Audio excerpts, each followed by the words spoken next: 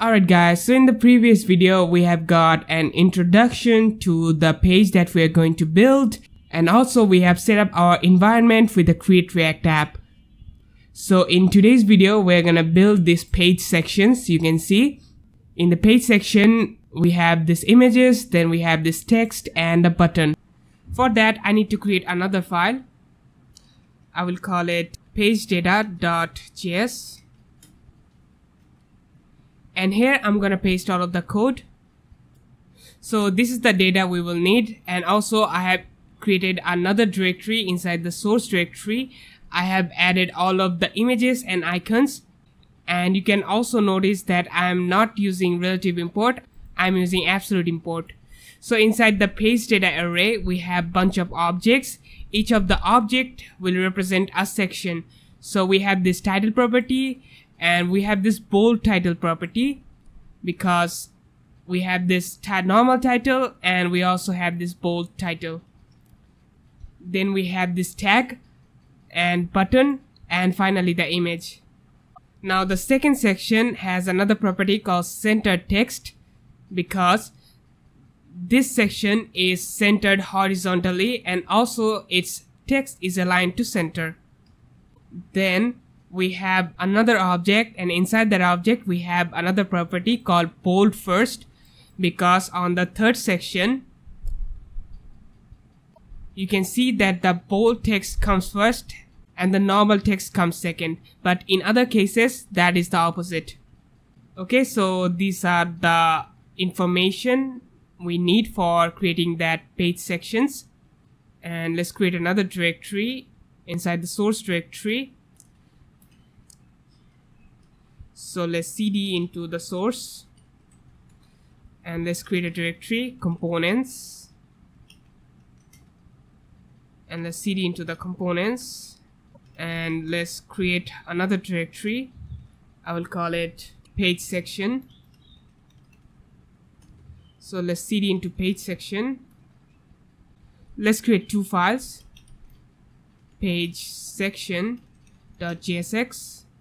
and page section.styles.js. So let's open up the files, page section.jsx, and let's just create a component, and let's go to the app.js file and let's import the page section component. It will be from components /page section, and I will remove this app, and also I will need the page data. So import page data from page data. So let's create a div, and now I will loop over the page data dot map. Let's get the data and let's insert the page section, and I'll spread out the data. And I need to pass a key, so I'm gonna import nanoid, and let's pass a key. And on the browser we don't see anything because the font color is white. So let's open up the page section styles file and let's import style component. And we need to create bunch of style component. First we will create the section container. So section container, and the tag will be section. Then we will create a component for background image.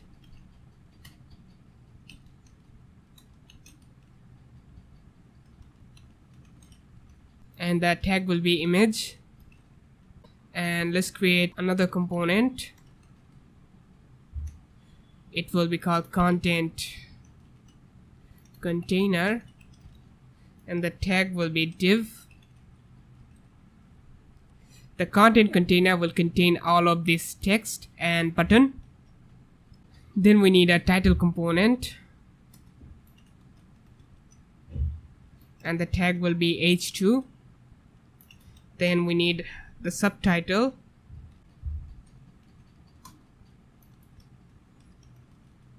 and the tag will be P. Let's create another component. This time it will be button, and the tag will be anchor tag, not button tag. Then we will need a tag component, and the tag will be div. Alright, so these are the components that we will need. So let's go to page section file. I will just paste the import statement, and I need to destructure the props.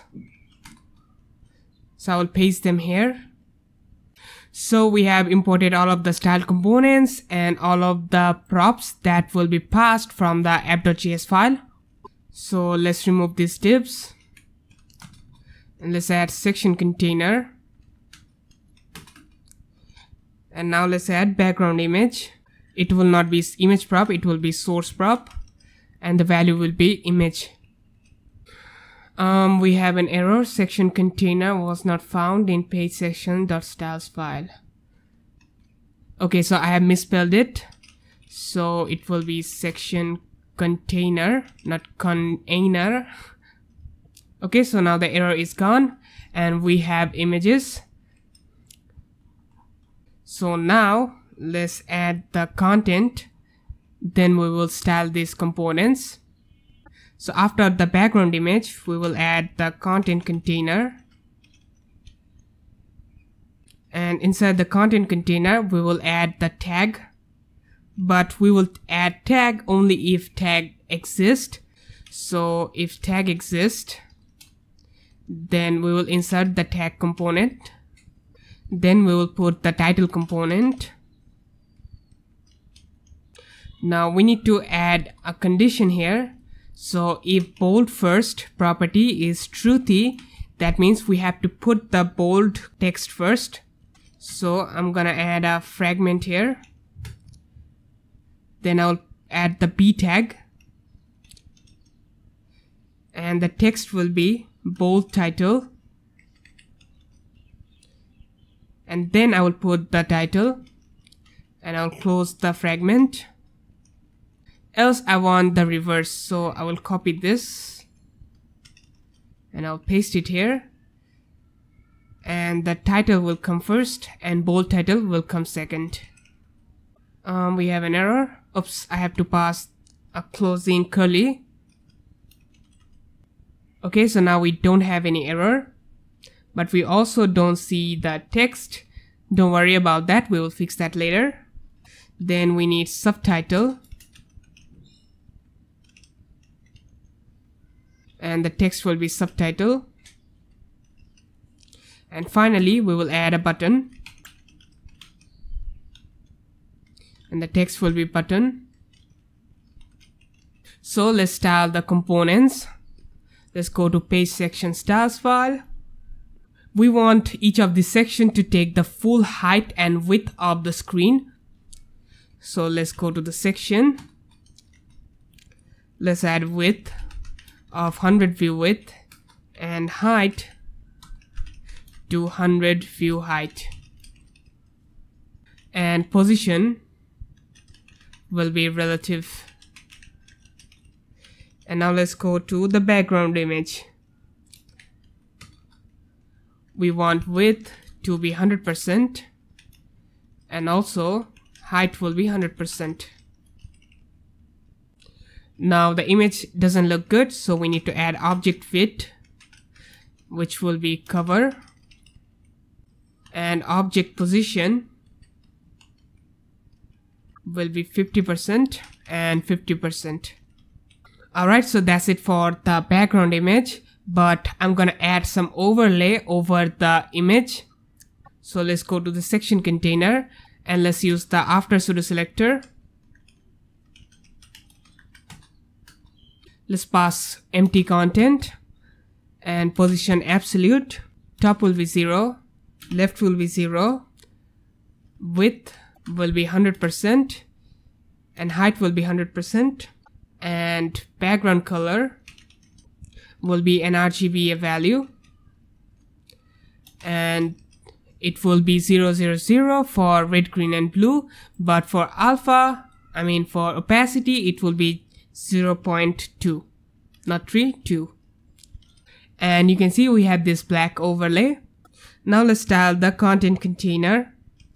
Let's make position absolute, then top 50% to move it to the center horizontally, not horizontally, vertically, and left will be 10%.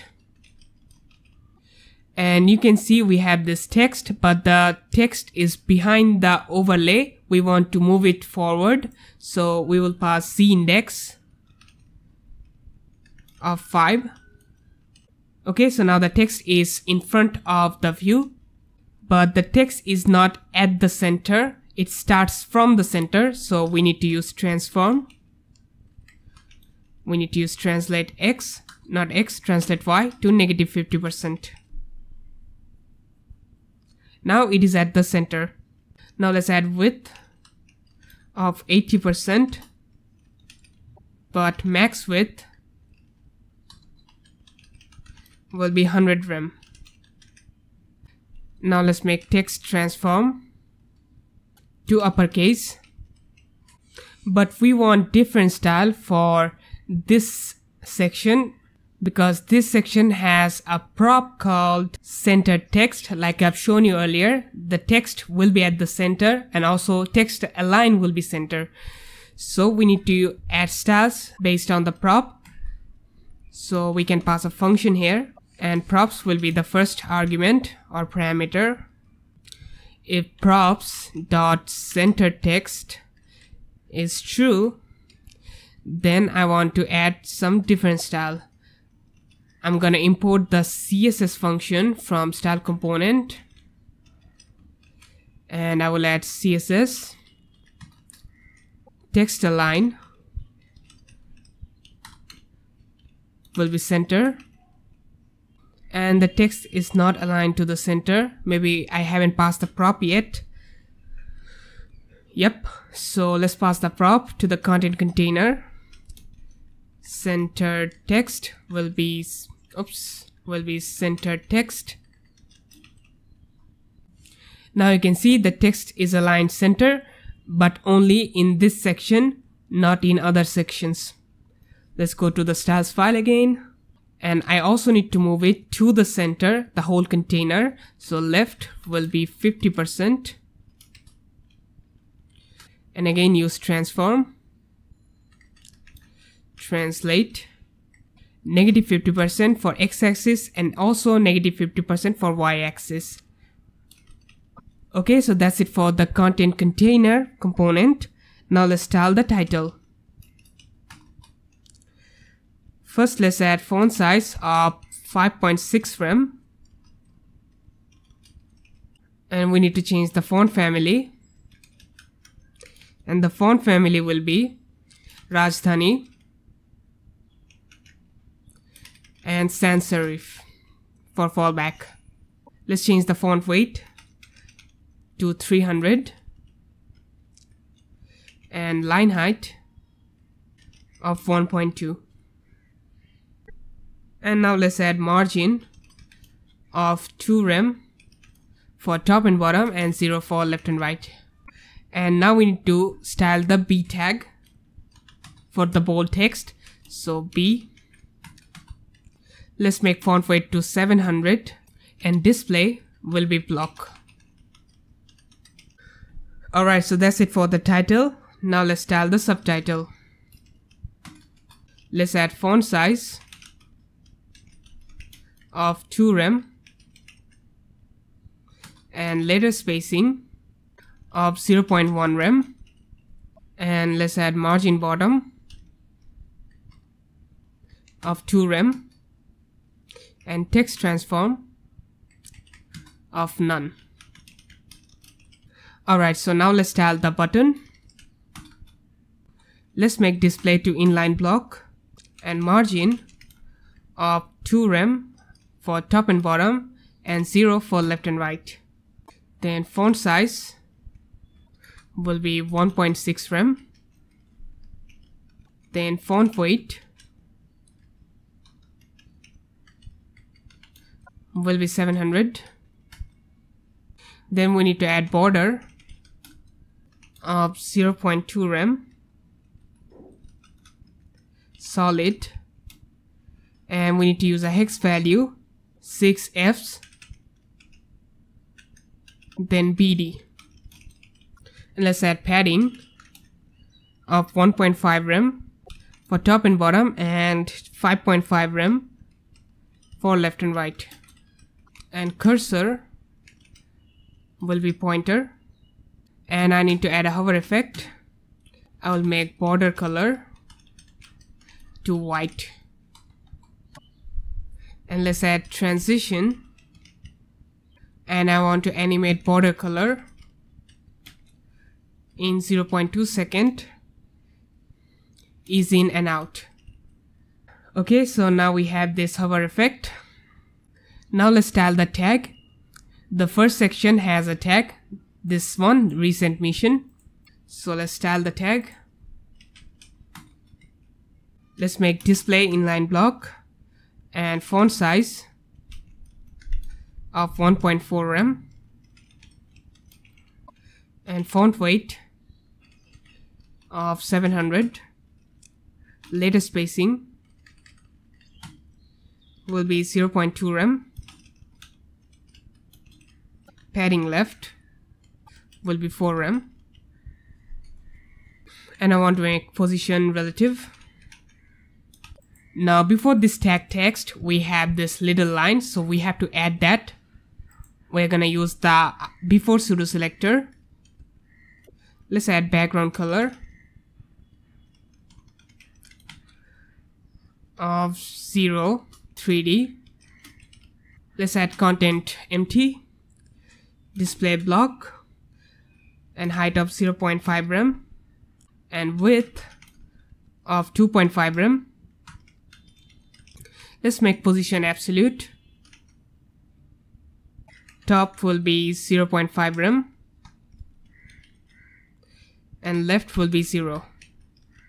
Alright, so our tag is also styled. So our page section is now ready. It is looking pretty good. So it is done for the small screen sizes. We will work on that later for bigger screen sizes.